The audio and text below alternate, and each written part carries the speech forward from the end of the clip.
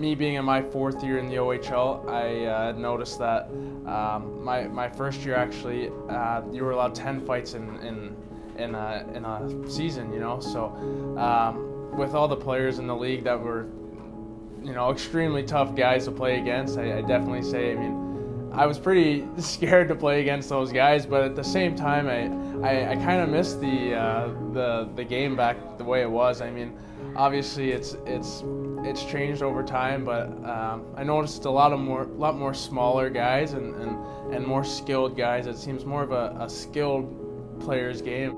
You know, even over my time in the OHL, it's definitely changed to much more, you know, a game built around speed and skill more than the physical. Like, there's not many quote-unquote goons left nowadays, and there's a lot more speed and skill, like I said. So that's how I've seen it change most, to be honest.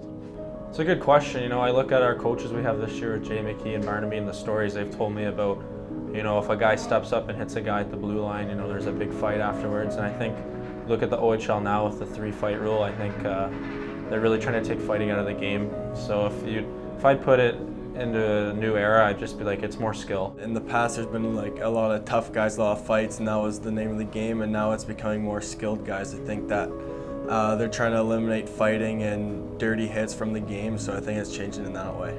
I feel like it's more leaning towards skill now instead of like a grittier, chippier game. I feel like you're going to need to have more of a skill set to be able to make it to the NHL or move on from juniors or whatever you're playing before.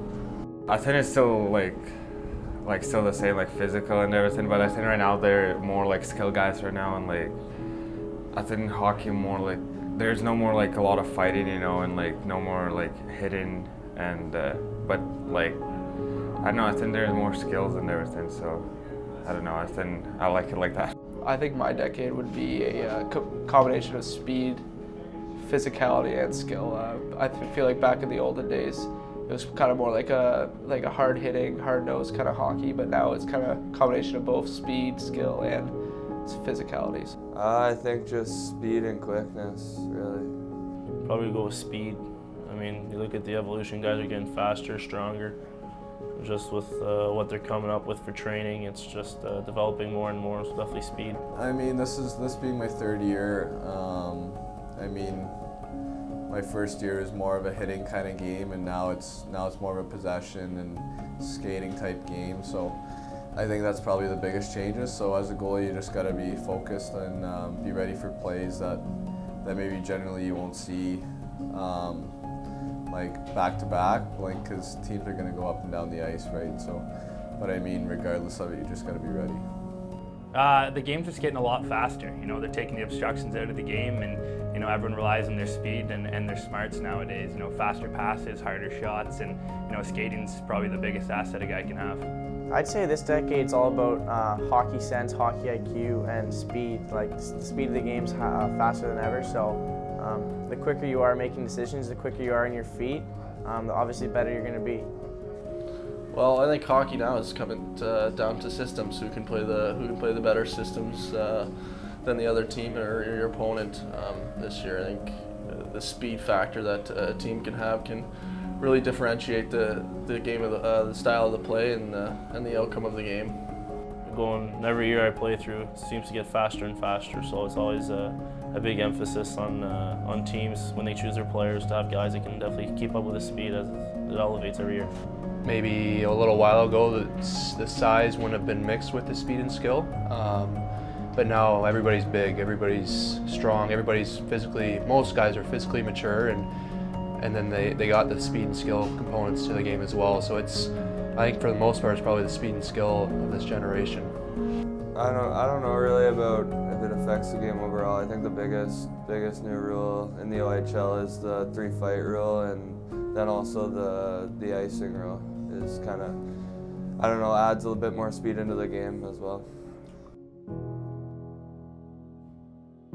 The hybrid icing, I don't really mind it.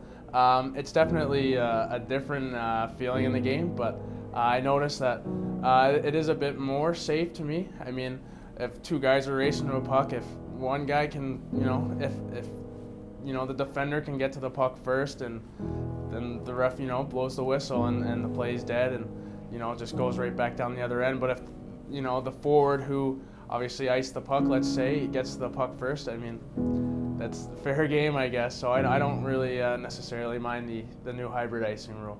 This is my first year with any sort of race for the puck, really. Last year I just had ref would blow it down, but I love it because it gives me a chance to beat the defenseman of the puck, makes the game a lot more interesting. I personally like it, and I think it's changing the game too. It's speeding up the game, and really people have set plays off, and now if you're in your D zone, you can flip your finger and you're down the other zone if you just dump it down. So I think it's changed the game a lot with the speed and the pace. Another impact for speed. I think you can chase down defenders that are a little slower, and forwards can, you know, get that extra battle, get that extra edge on an icing and overrule it. Speed. I mean, speed's just getting quicker, that guys can beat the calls. So by having that rule, I mean, if a forward can beat a defenseman, then I agree with it. There shouldn't be an icing if you can beat them. It should just be whether the puck crosses the line or whether a player can actually get to the puck first. So I think that's definitely a good rule. I think when I started out in the league, it was just as soon as you iced it, as soon as you got over the red line, that was it. So I think that now it adds that some teams may plan to dump it and send someone fast to go get it, and it kind of negates the icing, and so it definitely changes that game, kind of opens it up a little bit and adds maybe a little bit more scoring here and there. And I don't know, it doesn't change much. I think just you got to keep it in the back of your mind, you know, that you're gonna have to race out a puck if it does go for icing, and you know, it's just, I don't know, I guess it adds a little more pressure on you as a defenseman.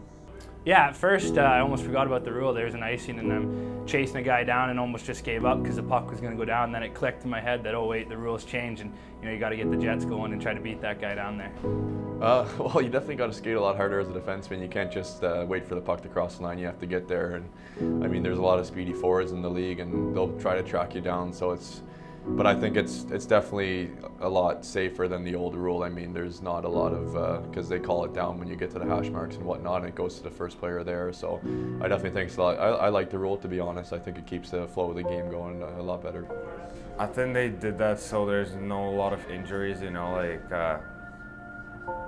if the guy first in the puck, I think they're gonna blow the whistle right away. So it's like, it's kind of produced like not a lot of injuries, and I think it's better. I think like that's what all the guys like it. And so that's a new thing this year with having to skate back, and if you're at the dot or whatever, I think it does save some injuries, for you don't have to skate all the way to the puck, and you're not gonna try and kill yourself going in, and you know, somebody loses an edge or whatever, and you go hard into the boards because you're skating hard trying to get the puck.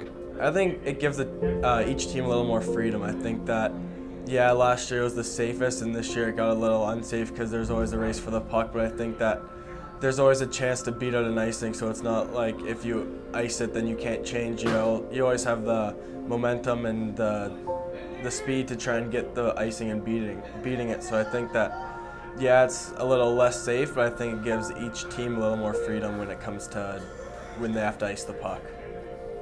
I think it's good, and I think like it's you can really strategize to it. I know there's a couple plays that we run where we're just going to send a guy and throw the puck down there. I think it creates a lot of more zone time and offense.